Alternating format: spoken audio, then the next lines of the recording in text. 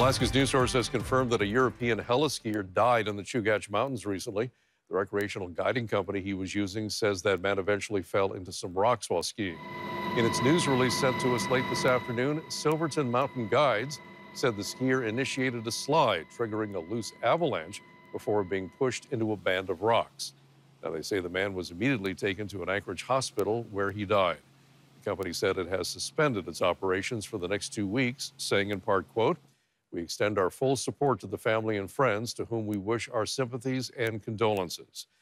Alaska State Troopers tell us that wildlife troopers are now looking into the reports, and we will keep you updated.